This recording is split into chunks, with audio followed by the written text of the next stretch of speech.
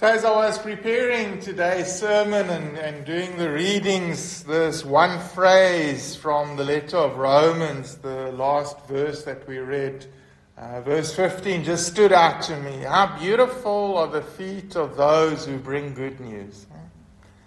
For me, it just created this impression or this sense of joy, of expectation. We've all waited for news, have we not? I mean, for different things. Sometimes we're waiting to hear test results. We have somebody who's writing exams soon, and then we'll wait with anticipation, waiting. And then when you hear that good news, there's this joy, this relief. Or you've been to the doctor and you're worried what might be, and you get the phone call and everything's okay, and you're filled with relief and with a sense of joy. There's this anticipation. And just reflecting on that, I realized that we all bear and bring news, don't we? When I come and I stand here and I come and share a message, we're hoping I'm bringing good news. That's what I'm supposed to do, is bring good news. Sometimes the good news is a little bit difficult to swallow, like medicine. But we come, we all got news to bring. When we engage with people, when we see friends, there's something we share. And so the question I was asking myself is what news do we bring? What news do we bring? Paul, writing this letter to the Romans, is very clear about the news that he's bringing.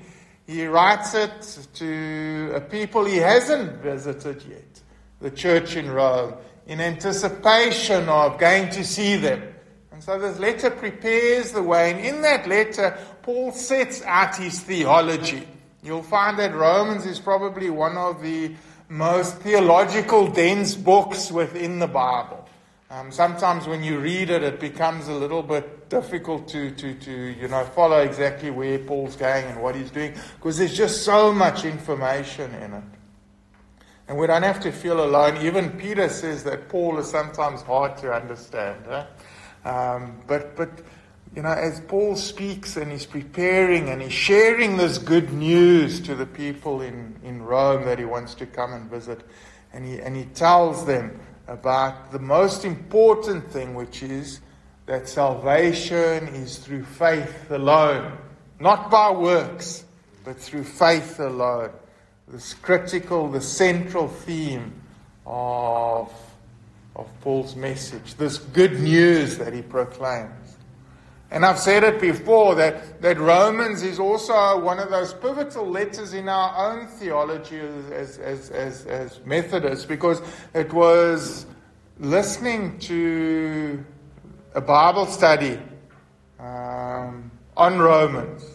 In fact, somebody was reading Martin Luther's introduction to Romans, and John Wesley realized that faith is what saves him. Nothing else.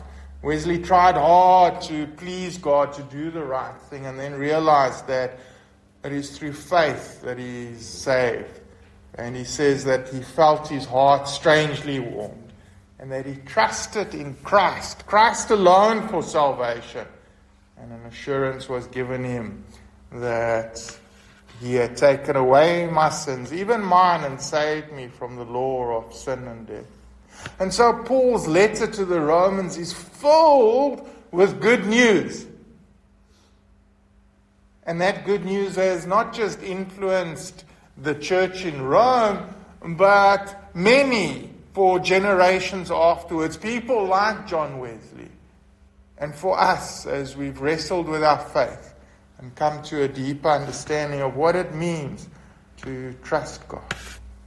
And so there are those who have gone before us who have proclaimed good news, starting with Jesus and people like Paul, and continued throughout the generations by people like John Wesley, all who have followed in Christ's footsteps to proclaim good news.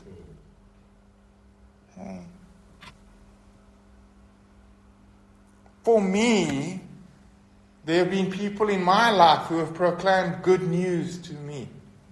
I'm standing here because somebody proclaimed good news to me.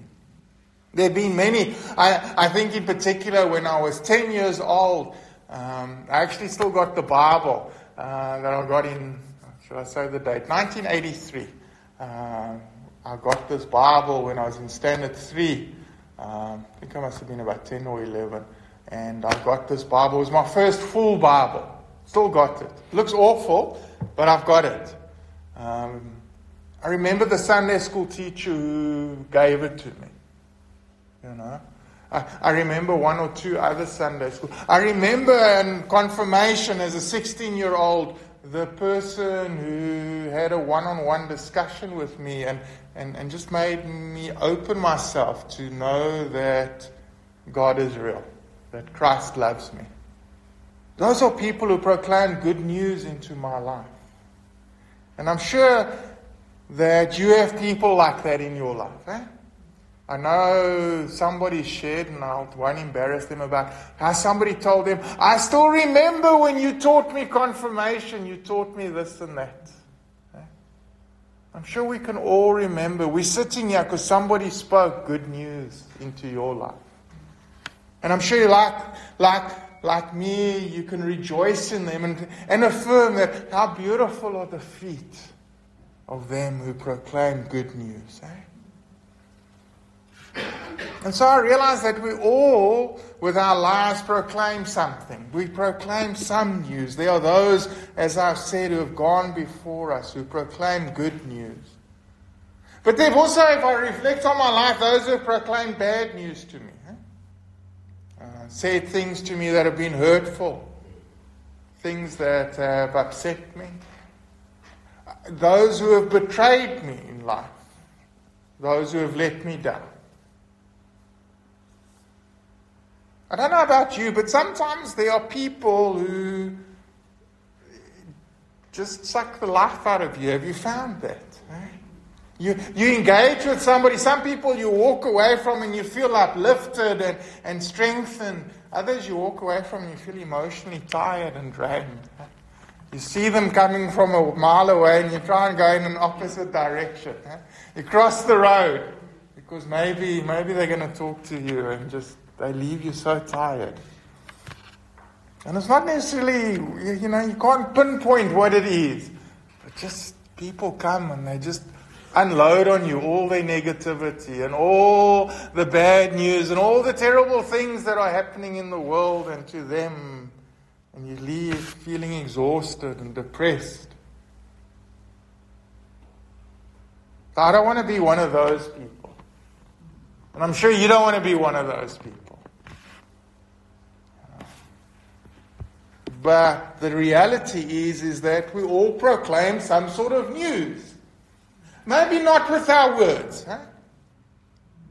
but by our actions, by the way we move, by the way we talk, by the way we treat other people, by our life outlook. We can't all be happy and jolly all the time. It's not what I'm saying. But what is our fundamental core belief about life?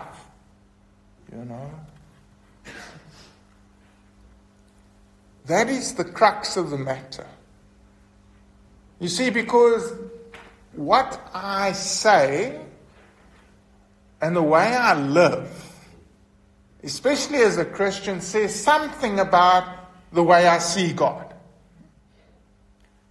If I say, life is hard, life is tough, life is unfair, it's only always these bad people who get away with all the stuff, and we who try hard, we're neglected and set aside and all of that.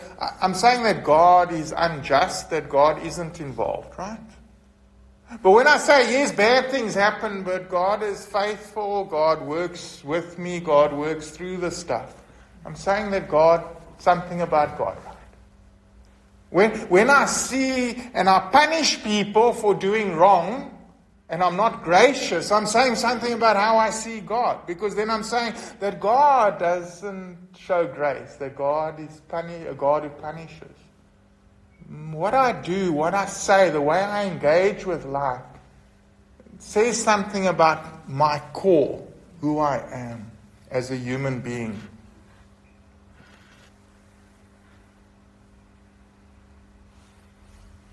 I'm not saying we must be inauthentic. I've been to people who are in awful conditions and go, God is good all the time. All the time, God is good. And sometimes we use it as a platitude. It's not helpful. Yes, God is good. But it doesn't mean we can't acknowledge that I'm struggling. But despite the fact that I'm struggling, God is still good. God is still faithful. It's a very different message. I acknowledge the reality. But I know in that reality, God is. And so, who I am as a human being, who I am as a person, proclaims news. I proclaim news. When I walk in, before I've said anything to you, I've proclaimed something, have I not? If I come in here and I'm smiling and I'm happy, I'm saying something. If I walk in here and I'm sad and I'm miserable, I'm saying something. You know? We're not all gifted to be preachers. Some of us are called to preach from a pulpit. Some of us are called to preach in the mission field. Some of us are called to teach in small groups. Some of us are called to exhort others in one-on-one situations. Some are called to share good news through a meal, through sandwiches and soup. That's a proclamation about the kingdom of God. That says something about God. That brings good news. To those who are on the street, those children who got fed, those who brought the food brought good news. And I'm sure those kids will say, how beautiful are the feet of those who bring good news. All of our lives proclaim something. And I don't know about you, but I want to be the one that proclaims good news, that speaks life into situations. And it's not just in the important or the holy places of church and maybe outreach projects. It's what do you do at work? You know, do your colleagues see you and go in the opposite direction? What is it at school or in places where you study? Or more importantly, at home? You know, I remember, I don't know about you, but okay, I grew up with my grandparents. So my grandmother used to say, wait until Opa comes home. If there was discipline to be dished out. That would be enough. Because you know that if your mom gives you a smack, you can get away with it. You know? But when your dad gives you a smack, it's a bit of a different story. But they also say something about that in that. Is that dad's a bit of an authoritarian. You know? Maybe dad's a bit unjust. I don't know. But I don't want to be the father that my kids are scared of when I come home. I want people to be happy that I come home from work. I want my kids to run out to meet me. And I want my wife to be grateful that I'm home and not go, oh yeah, he's home. There goes the peace and quiet. You yummy. It's those family dynamics. I'm sure we've all got family members that when we hear they're coming to visit, we go, ooh. Rather be the family member that goes, oh, we're so glad that this person's coming to visit. By all that we do, and in all situations, we proclaim some sort of news. And ultimately, what we proclaim, the way we live, the way we are, must point something to the author of good news. It doesn't help that I stand in a pulpit on a Sunday and I preach wonderful about Christ and God's love for us and everything that God has in store for us and I walk out here and I treat my family badly, or I treat the person at the shop badly, then I'm not bringing good news. But I can stand here and preach a so-so sermon, but the way I engage with people can say a lot more than these words that I can try and utter. You see, as we go through life,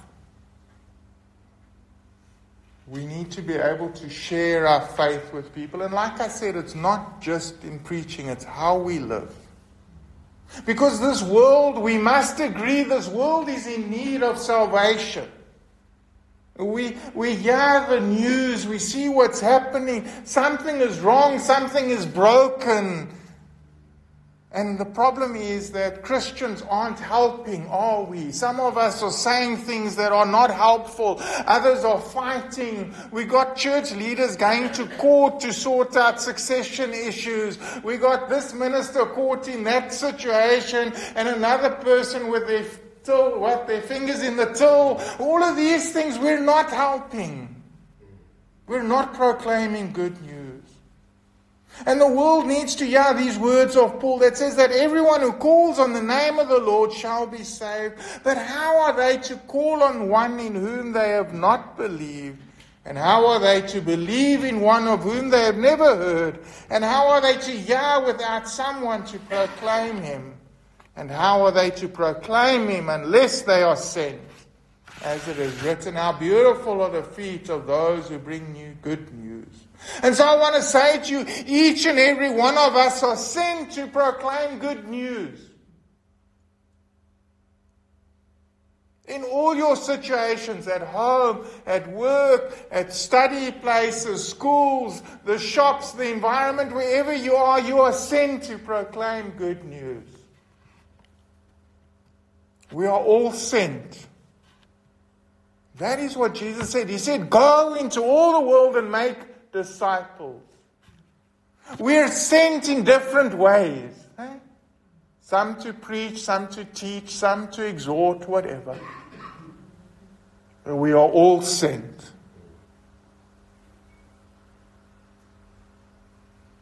And I don't want us to sit back and say, yes, I'd love to proclaim good news one day when my life is better. One day when things are sorted out. We've read the Old Testament story of Joseph. In the worst of situations, in slavery, Joseph proclaimed good news. By being diligent, by being faithful to God. Peter, for all his bravado, in the midst of a terrifying storm, says something about his faith in Jesus. Yes, he started sinking, but good heavens, he was prepared to get out the boat. So I don't know what's happening in your life. Maybe there are storms brewing.